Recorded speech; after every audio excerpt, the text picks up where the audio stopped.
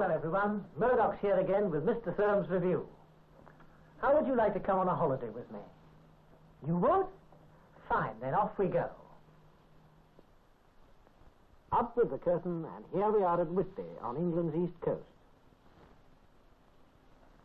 The bus pulling in has brought two young people from Manchester. They're starting a walking holiday, far from the factory lines.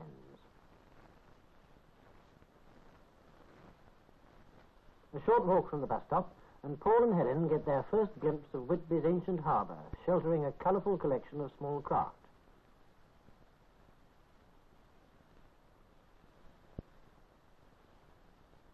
On the harbour wall, the cobwebs of the stuffy city are blown away by the sea breeze from Kettleness Head.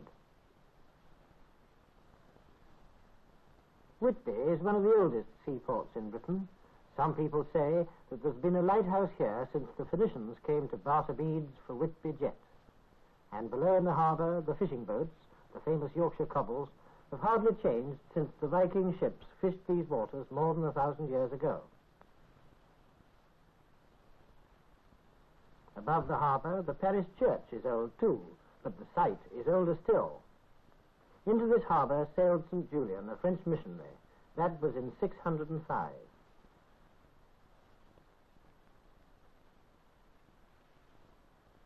He and his followers must have climbed this bluff to set up one of the earliest Christian settlements in Saxon England. And nearby, the ruins of an ancient abbey still stand to mark the site of St. Julian's mission.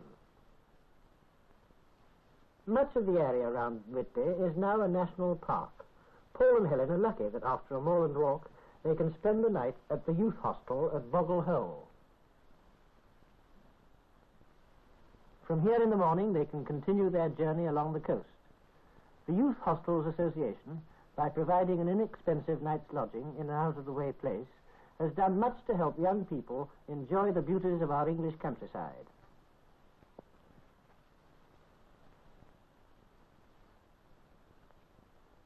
To Paul and Helen, a little breathless from climbing the steep cliffs of Ravenscar, a friendly motorist's offer of a lift to York is even more welcome, because they know that at York is another youth hostel, one of the best in the northeast.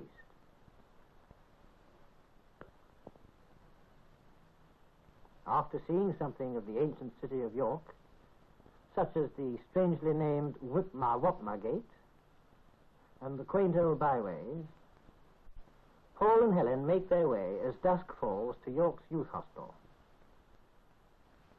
Here they sign in and pay the nominal charge for a night's lodging. Bed making is the next job. Obviously leaves it for his mum to do at home.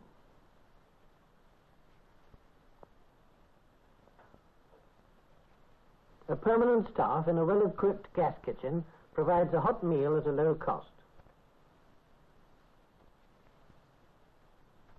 At these places, hostelers even have gas facilities to cook their own simple meals.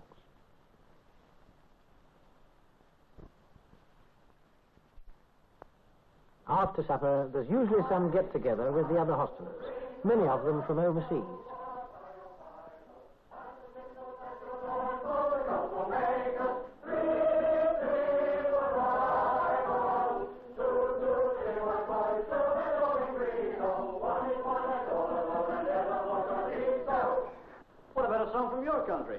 We'll all join in because we've been there. Where do you come from? Norway. Yes, we have many songs in Norway, but we better sing a song we all can sing together.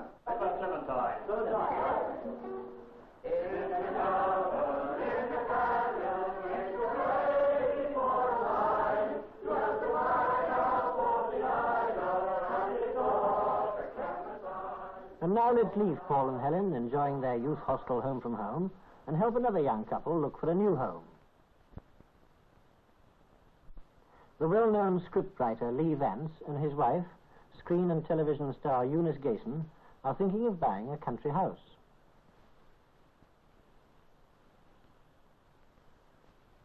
It's not always easy to visualize what an empty house will look like when it's furnished, but the hallway certainly seems impressive.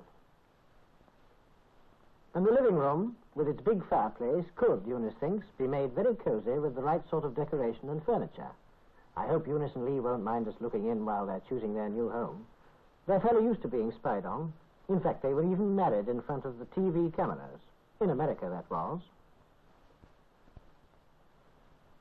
Lee thinks he's found some books, but there's a catch in it. And he seems to be left holding the baby. Strange what people leave behind, isn't it? Well, the ground floor of the house seems all right, but now Lee and Eunice want to know how the place is heated. I suppose the boiler is down here.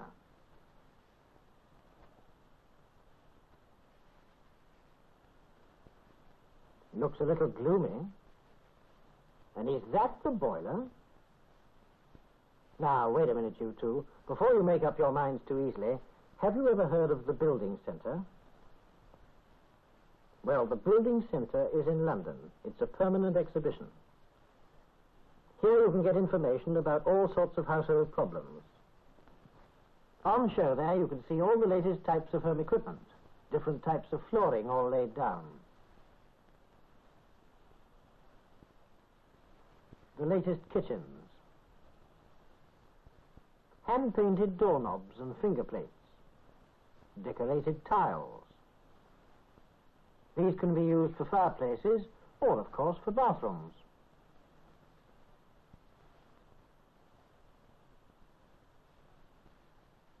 And as for boilers, well, look at these two fully automatic gas central heating units which heat the building centre itself. Tell you what, would you like to visit the building centre? You would? Good.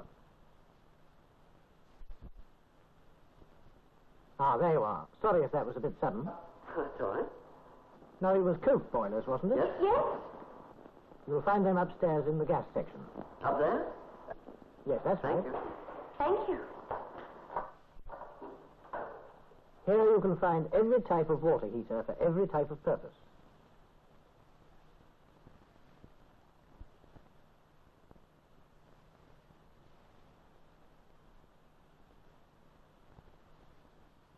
Careful, Lee, don't scald yourself. What's Eunice found now? Ah, it's a gas refrigerator.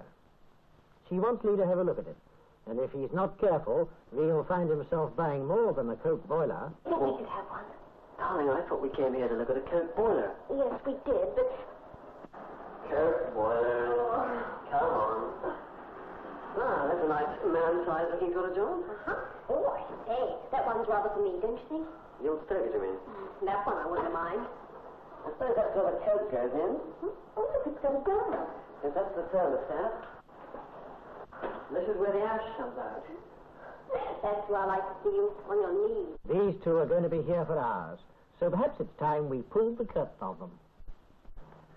And that brings us to the end of another Mr. Firm's review. Come and see us again sometime. Meanwhile, up with the music.